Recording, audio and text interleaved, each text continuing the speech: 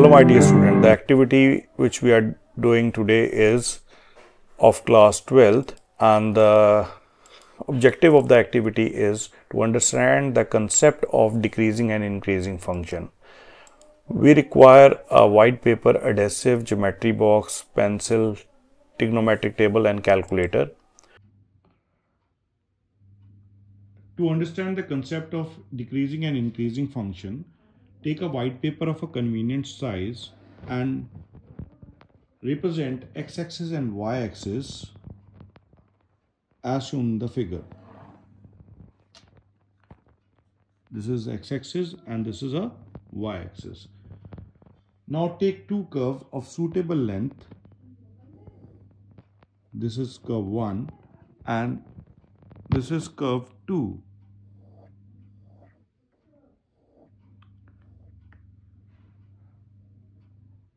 Take the point on each curve, draw a tangent to the curve at a different point as shown in the figure. Mark the point P1, P2 and P3 on the first curve and take point Q1,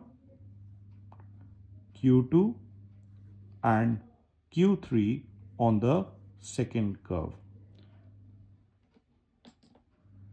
Draw the tangent to the curve at the point P1, making an angle alpha 1 with positive direction of x-axis. This is angle alpha 1. And alpha 1 is, now you see it is an obtuse angle, so tangent at this point will be negative. Now at P2 and P3, this is alpha 2 and alpha 3. And these alpha 2 and alpha 3 are obtuse angle, so the slope at these points will also be negative and derivative at the function P2 and P3 will also be a negative. So we can say this function is a decreasing function.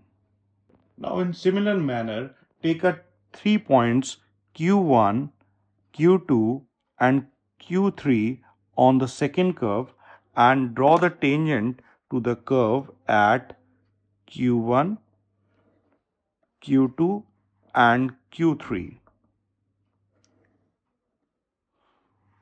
These are the three tangents at each of the point Q1, Q2, Q3, making an angle beta 1, beta 2 and beta 3 with positive direction of x-axis. And see, since these angles are acute, so derivative at these points will be positive. So we can say this function is a increasing function. Now observation. Now we will measure the angle alpha 1. Then alpha 1 make an angle 95 degree with the positive direction of x-axis. Alpha 2 make an angle of 110 with positive direction of x-axis, and alpha 3 make an angle approximately equal to, it is 125 degree with positive direction of x-axis. You see all the angles are greater than 90, so these all are obtuse angle. So now we will find the value of tan alpha 1, tan alpha 2 and tan alpha 3. So the value of tan alpha 1, tan 95 is, so tan 95 is minus 11.4 approximately. Now we'll find the value of tan 110. So tan 110 will be minus 2.74. And lastly, tan 125. So tan 125 is minus 1.42. Now slope at these points are decreasing, so we can say thus the function is a decreasing function.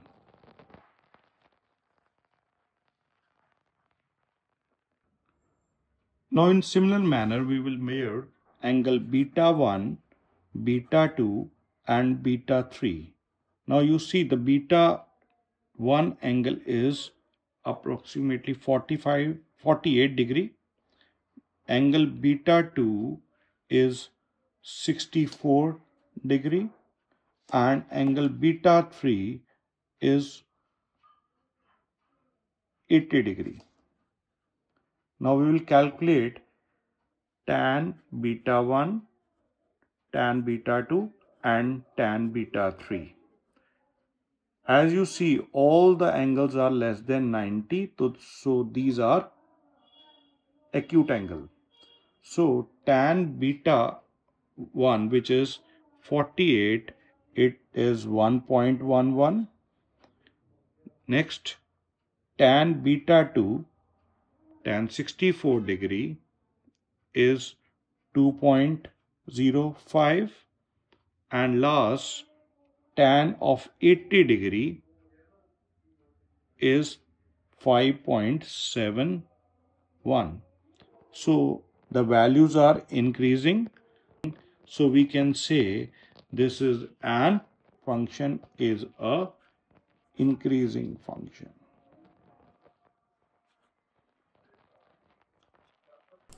Application.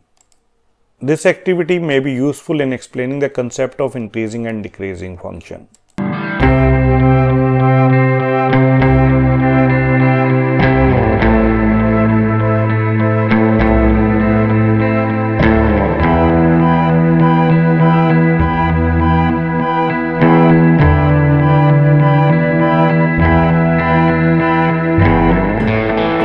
Thank you so much for watching.